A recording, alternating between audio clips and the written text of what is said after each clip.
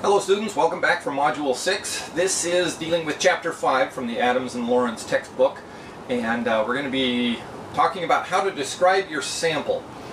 Chapters 4 and 5 are about doing a descriptive analysis. Chapter 4 was about doing the descriptive analysis, and Chapter 5 is about describing that sample.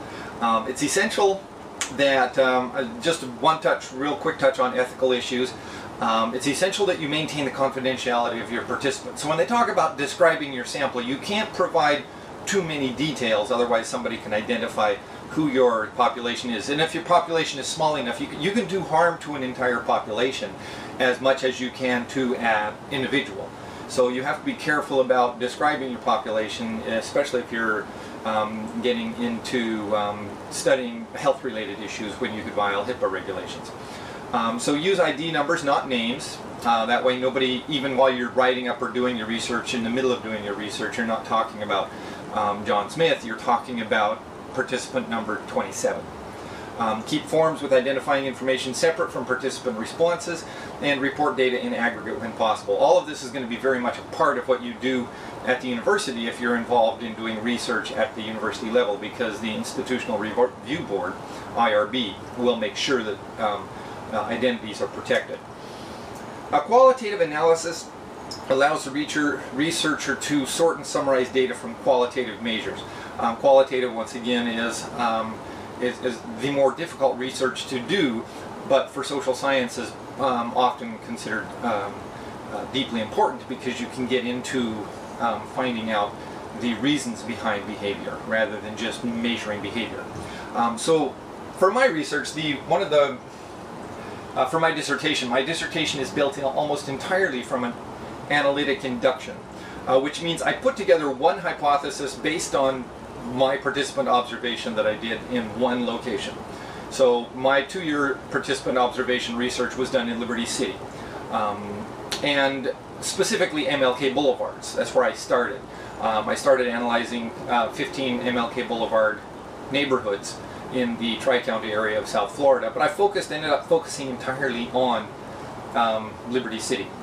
I did quite a bit of research in Pompano Beach, but what you can do with analytic induction when you've done one really in-depth research project is you can make a hypothesis from that research, and then then through an analytic induction process, you hypothesize that that's also going to be the case on the other 14 MLK Boulevards in South Florida. And then you go and do another research and revise that hypothesis if you have to, so that it fits both of your study populations. And by the time I go through all 15 MLK Boulevard neighborhoods in South Florida, I will have had to revise my hypothesis, potentially will have had to revise my hypothesis 15 times. But by the time I do the 15th study, I've got one hypothesis that now has been adapted so that it applies to all 15 neighborhoods. And that way, and through that analytic induction process, my research continues to improve our understanding of what an MLK Boulevard circumstance would be in South Florida. So the thematic analysis is just identifying themes, and the card sort method, it talks about that in the textbook. And a priori analysis is you using predetermined categories to evaluate a behavior or response. So you already know where you're going to sort things through, how you're going to sort things in your qualitative study based on something that you determined before you went out to do the study. So that's a priori. Before you started the study, you had those categories already done. Descriptive statistics, that's what this chapter is really about. It's used to summarize the characteristics of your sample. It does a frequency, which is a count. It does a percentage of a score within a sample, and a cumulative percentage, which is going to be important for assignment number 5 and also possibly into the midterm exam.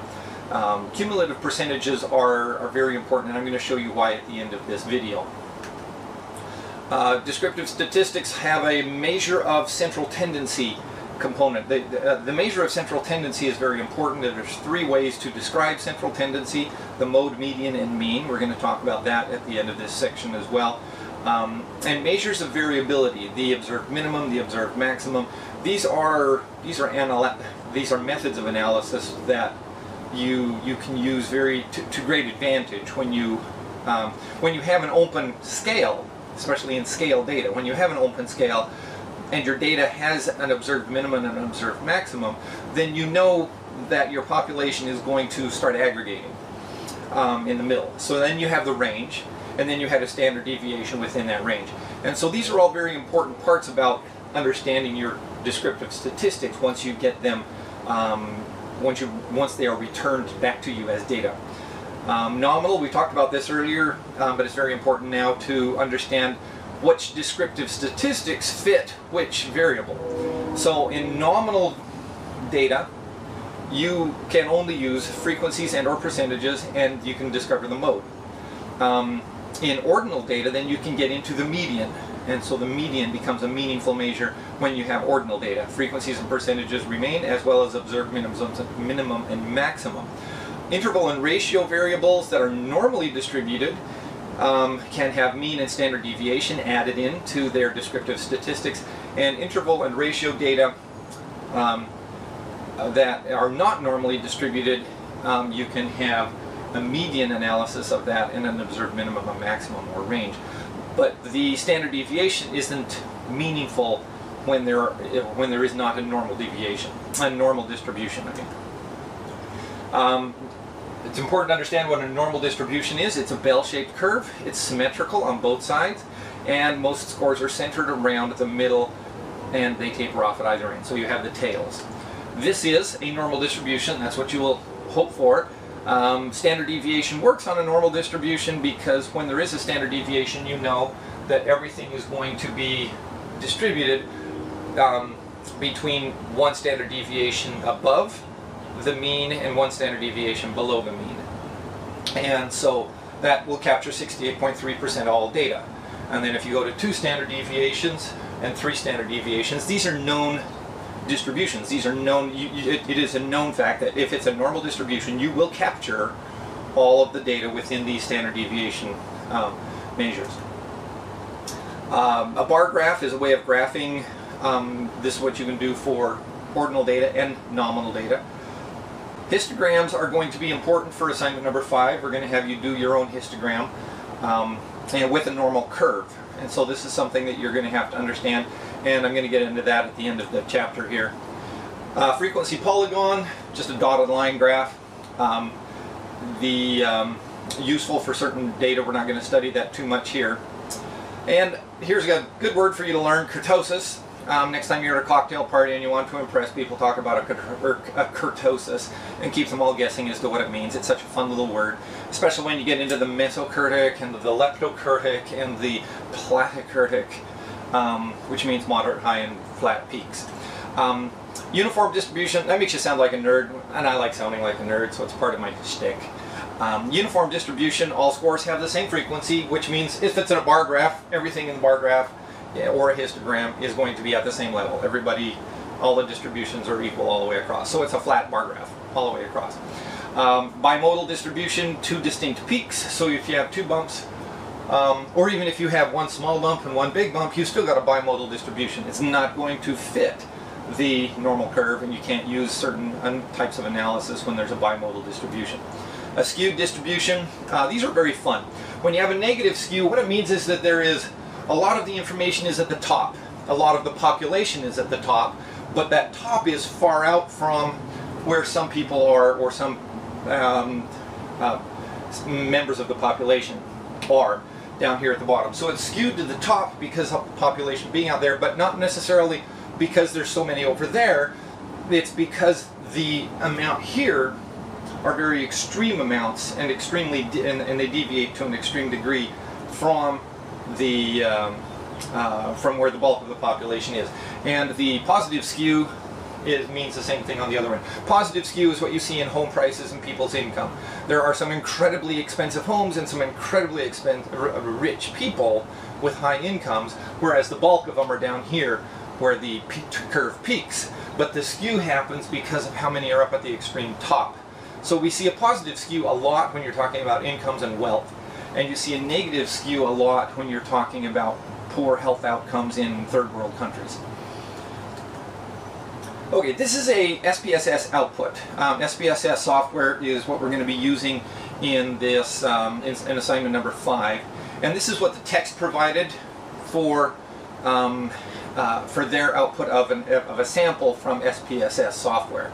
We're going to look at our own SPSS software output at the end of the lecture here, and I'm going to give a little bit of an introduction as to what you're going to deal with in assignment number 5, just so that you know to come back to figure 5.6 when you want to get some help from the textbook on what you're going to do for assignment number 5.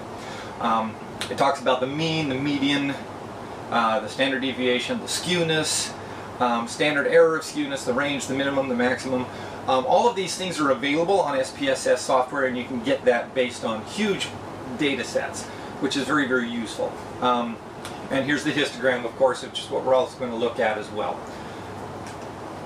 Comparing interval ratio scores with z-scores. If we have the mean and standard deviation of a normal distribution of interval or ratio scores, we can determine how many standard deviations a score falls above or below the mean. Standard deviations are very important because it determines how close this is to a normal population, and if it doesn't fall into a normal population based on these z-scores, then you can't use a lot of the analysis that we normally would use when we're looking at that data. And z-scores help you express that in terms of standard deviations from the mean. Now a z-score tells you how many standard deviations. So what we want to look at in this chart here is the z-score line, and these are whole number standard deviations. Now a z-score is never a whole number, but if it's a negative z-score, you know it's coming towards the tail at the left side, and if it's a positive z-score, you know it's going towards the tail at the top side. And the z-score tells you how what the standard deviation is from the mean, and how normal the curve is. Percentiles also tell you where you're accumulating from. So it starts at 0, goes to 50%, which would be the median. Median of the population means 50% of the population is below that point. And then the cumulative population continues to go out to the top. And these are important numbers to know, because especially if you're looking at one-tailed data or two-tailed data.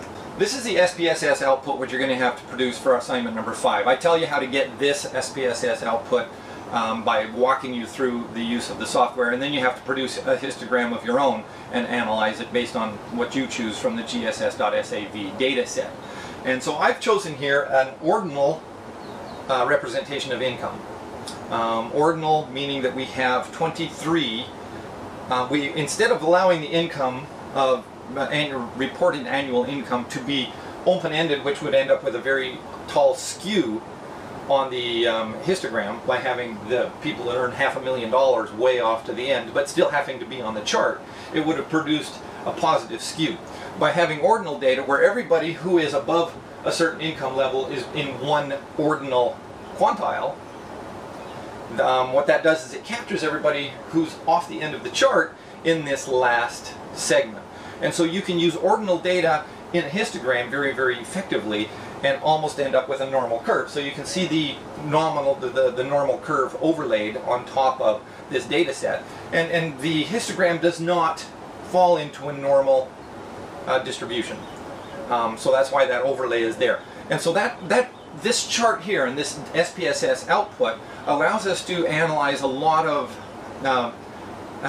analyze the reported annual income of individuals who participated. It tells us how many are in the data set. 993 is the N number, so this is a large N survey. It tells us the mean, and the mean is reported here, which is 14.21. Now remember, this is income, but 14.21, what does 14.21 mean in income? 14.21 as a mean for income means that it's in, the mean is in the 14th quantile, and that's all it means. Now you have to look at the 14th quantile based on this chart here to determine which income group is in the 14th quantile. And in this case here, if you could see it in high focus, you would see that the 14th quantile is between $22,500 and $24,999. So the median income here is under $25,000, but above $22,500. Now, this is how to, and this is what you need to do. This is a very complicated chart here, and I'll make a slide available of this for your for when you do assignment number 5. But what it does is it tells you that this 14th quantile is down here based on the red arrow. The 14th category is down here as far in the histogram. It's down here in the reported chart, and it's the mean reported here.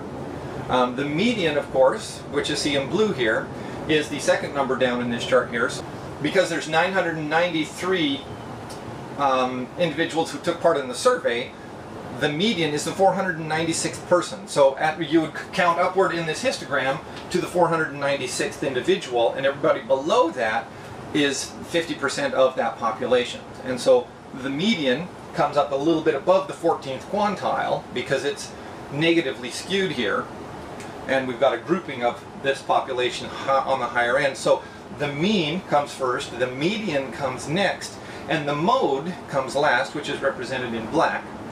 And so the mode is this highest count here. And then the last thing I want you to understand is based on the green here, the quantiles are not evenly spaced. So when you look at this histogram, you can't think of these as, oh, okay, we're in $2,500 groupings of income. So each quantile does not go up by $2,500 evenly. At the bottom portion, it goes up by $2,500 increments. Actually, it starts at $1,000 increments, then it goes up to $2,500 increments, and then it goes to $5,000 increments.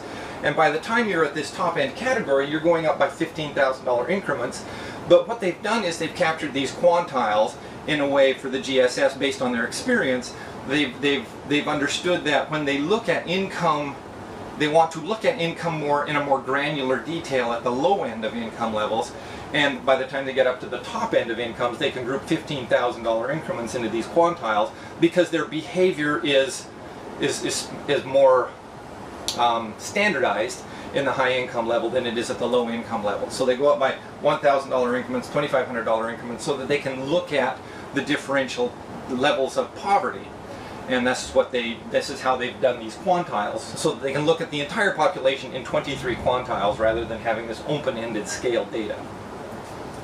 But once again, it still has a meaningful zero because their income, it is income after all that we're working with, but the quantiles make it more easily analyzed when you break it down into research.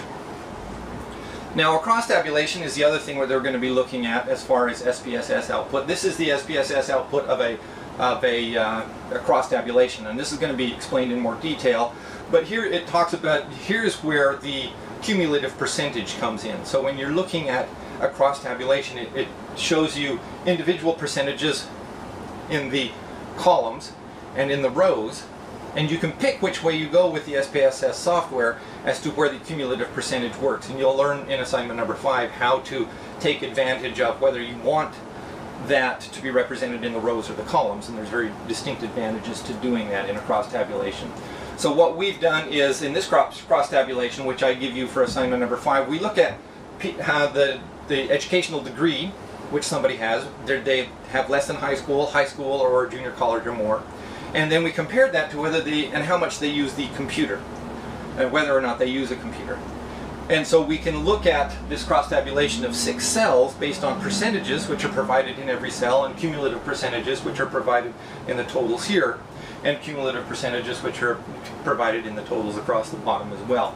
And if you sorted this the other way, you would come up with a completely different view of this data. And that's the advantage of a cross tabulation. You can work it 6 ways to Sunday to find out how it best represents the data that you're interested in. So that's it for this module, and as you can tell by the discussion through the module, we're going to come back to this a lot in assignment number 5, but there's other material which I need you to know before we actually assign assignment number 5 to you. But this is where the descriptive statistics come in as part of assignment number 5.